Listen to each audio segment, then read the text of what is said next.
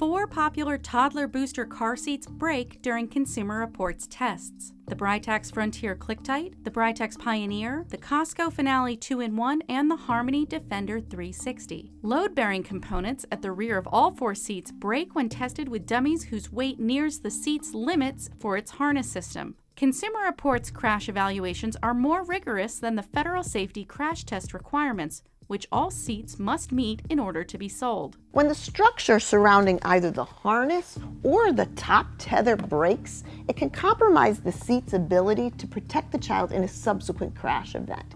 It may also allow the child to move further forward, which means they can contact portions of the vehicle interior, and if the harness disengages completely, the seat is no longer restraining the child. Consumer Reports knows of no injuries related to the structural failures revealed in its crash tests. In statements to CR, Britax, Costco, and Harmony all reiterated the safety of their seats and noted that they meet federal standards and that CR's testing differed from the government's. So what should you do if you own one of these seats? CR says you should not stop using the seat unless you have one to replace it. Any car seat is better than no car seat, and these seats all provide a basic margin of safety. If your child weighs less than 40 pounds, you are good to keep using this seat with the 5-point harness. If your child weighs more than 40 pounds, the minimum weight for booster use in these seats and can safely fit the vehicle seatbelt, use the seats in booster mode. If they're over 40 pounds but still too small for them to fit the booster and vehicle seatbelt correctly, CR says you should replace your car seat with a different forward-facing harnessed car seat.